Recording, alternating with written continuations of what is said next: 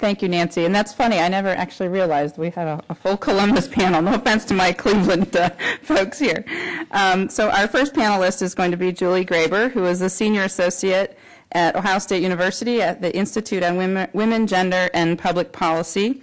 Julie joined the staff at Ohio State University in 2006 to lead the development and operations of the Institute, which is a new research center focused on improving the lives of the 5.8 million women and girls in Ohio. We are going to ask our panelists to try and keep it to no more than 7 minutes. So thank you very much, and welcome, Julie.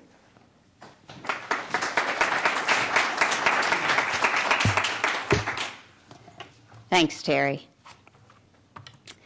I had the opportunity last week at Women's Equality Day at a celebration at the State House to do an update on the status of women in the state of Ohio. And it went really well. We got a good pickup on it in the media. The Dispatch wrote a really nice article. That's our daily paper. It's up there on the board back there. But when I called a colleague the next day, she must have seen the caller ID on the phone because she picked it up and said, "Hello, bearer of bad news."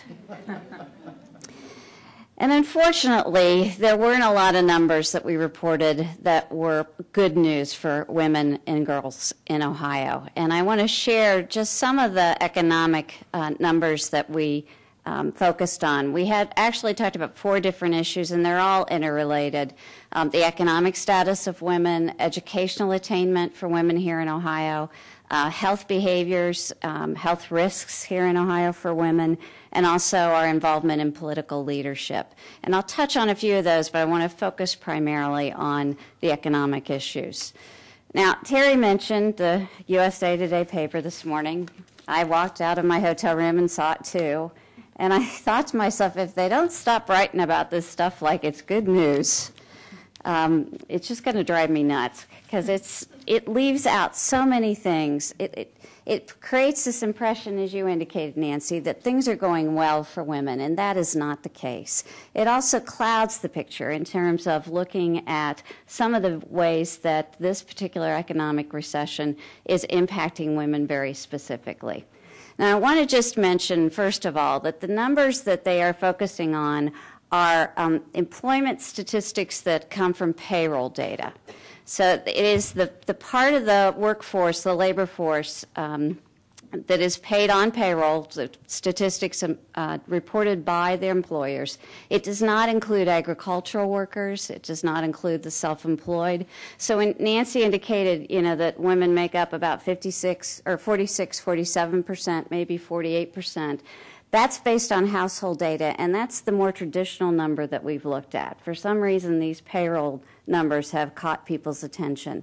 And we're also seeing a pattern with the percentage of women in payroll jobs increasing that's typical of a recession. We see this kind of closing of the gap between men and women with an economic downturn because of the fact that women work in lower paid jobs, typically part-time jobs, jobs that do not have health insurance benefits along with them. It's not atypical for us to see this pattern. And well, I won't say most, there's a significant number of economists who don't think that we'll close that gap and women will actually become 50% of the workforce for any significant period of time. And when you look at the fact that women have been over 40% of the workforce since the early 1980s and in the range of 46, 47% for the last 10 years, I'm not clear about how things are going to change if women would happen to obtain that 50% margin. I had a colleague call me and say, well, isn't it great? Employers would be really looking for ways to attract and retain women. And I said, well, they haven't been doing it when we've been 47, 48% of the workforce, so I'm not really sure what changes will happen if we just happen to be 50%. But having said that, I want to share a couple of, and these are national numbers, a couple of ways that the economy is impacting some women very specifically. One of the most troubling things for me has been the rate of unemployment among female-headed households nationally. That number has skyrocketed, and it's gone up nearly a percentage point each of the last 3 months. It's gone from 11% to 11.7% to 12.6%. Last month was nearly a whole percentage point. And meant to look about a year ago. I think it's like a 50% increase or more over where we were about a year ago for female-headed households. In addition, and here in Ohio, 52% of the female-headed households with children under the age of 5, 52% of those households live in poverty. And I expect that number to just be exacerbated by the current economic situation. And the labor force participation rate, again nationally, for women aged 65 and over is more than 13%. And that's the highest it's been since the Labor Department started calculating statistics in 1948. And the unemployment rate among women of this age is higher, actually higher than it is for men of the same category. Older women are entering the workforce or going back into the workforce, in some cases after not working for as many as 20 years. And they're facing a work environment that's very different than the one that they may have worked in previously. I mean, just think about the way we work has changed in the last 20 years. I have a colleague who works for an organization in Central Ohio that does career counseling primarily for women. Their oldest client right now is a woman who's over 80, who's looking for help in finding a job because she's lost pension benefits, she's lost health insurance benefits with this particular decline. And they're really being challenged by how do they help women who are in this age bracket prepare for going into the workforce. The women are scared. They don't think they'll be able to find a job or a job that has benefits or that they'll be able to afford the benefits.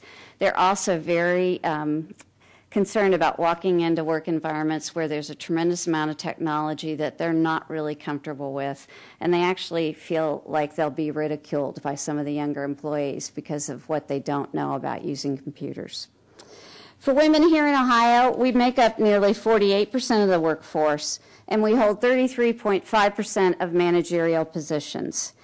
Yet the gender wage gap here in Ohio is 73 cents to the dollar, ranking Ohio 35th among the states and Washington, D.C. for our gender wage gap, and lower than the national average that Nancy mentioned of 78 to 80 cents to the dollar. Of the 285,000 Ohioans who actually earn six figures, only 18% are women here in Ohio. And if you look at it a different way, of all of the women who work, only 2% of women in the state earn six figures compared to men, 7% of men in the state who earn 7% that earn six figures. Only one Fortune 500 company that's headquartered in Ohio has ever had a female CEO, when Carrie Anderson served as the CEO of Wendy's. And only 5 of the largest privately held firms out of the top 200 were headed by women when we took a look at it about a year and a half ago. So women here in the state clearly have some economic challenges here and nationally that I'm sure we're seeing a microcosm of here in the state of Ohio. I want to touch on one other thing because it's so critically related to economic status, and that's the educational attainment of women in the state of Ohio. It's one of the major drivers, getting a college education. Here in Ohio, about 78% of girls graduate from high school. But if you look at that same age cohort in the next couple of years, for both girls and boys, only 34% are enrolled in some type of college program. Here in Ohio, only 23% of women age 25 and older, 23%, have 4 or more years of college. And that ranks Ohio 39th among the 50 states in D.C. for the percentage of women holding a college degree. Among African American women, the rate is 14.3%, and if you're a woman living in Appalachian, Ohio, it's 12 to 14%. So if you look at pockets in the state, it's even more challenging. Educational attainment is critical. It takes 4 or more years of college in Ohio to increase women's median earnings to the level that exceeds the median earnings of men with a high school diploma. Women have to have 4 or more years of college to have median earnings potential of more than men with a high school diploma.